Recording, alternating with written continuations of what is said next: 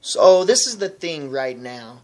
You always hear that you can do whatever you want and whatever you believe in, you can achieve. I'm going to find out if that's correct. Right now I have it pretty cush. I live in my brother's huge mansion with him and his little kids and his wife. There's a backyard view of the mountain, the pool.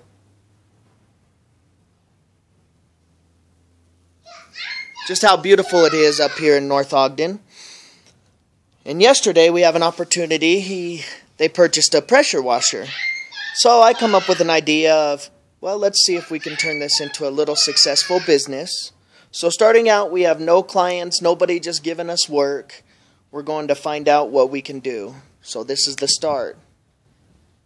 Make sure you subscribe and follow.